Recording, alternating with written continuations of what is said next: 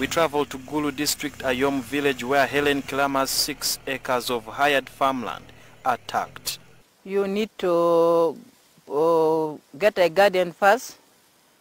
You make a first cultivation, that is bush clearing, and then you go to the second cultivation, and then you go to the plowing. On 1 acre of land, she plants 1 kilogram of Simsim seed.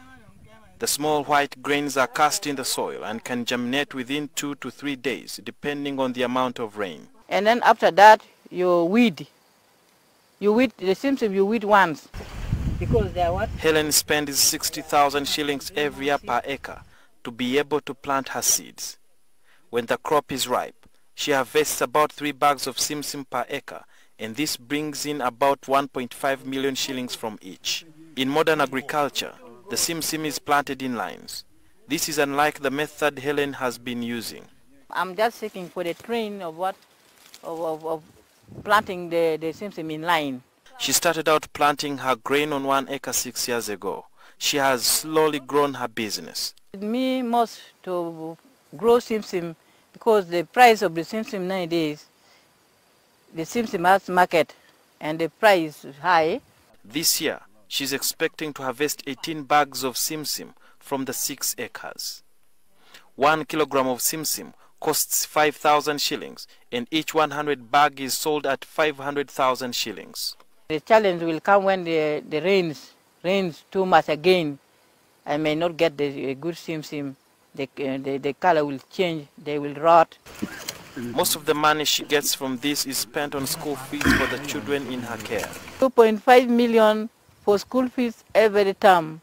I asked her whether Simsim also gets affected by pests like other cereal. I don't spray, it doesn't have any diseases.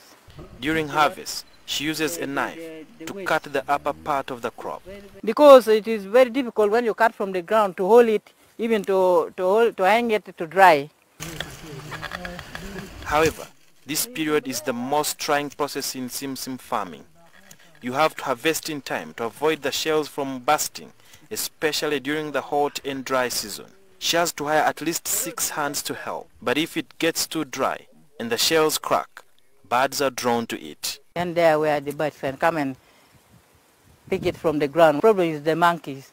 Yeah, but we don't have monkeys here.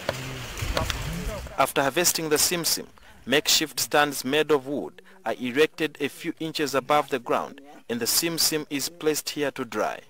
After 3 weeks, the small bundles are exposed to the sunshine and they will dry enough. Then they bring tarpaulins and lay them all over this place. After that, they beat one by one. Then what follows is winnowing, and then they pack the Simsim seeds for sale. The men go about their work very carefully, using ropes to ensure that the wind does not easily blow them away. Kilama has big plans for the future. I'm planning if I can get 10 acres. If I can get 10 acres for what? For doing my farming business.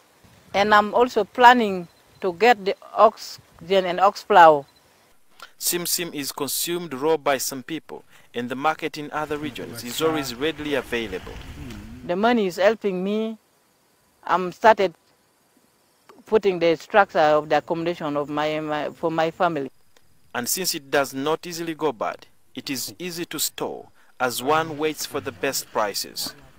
Helen Kilama does not own the biggest Simsim farm, but her story is a lesson that you can start small and grow big. Sudil Biarhanga, NTV.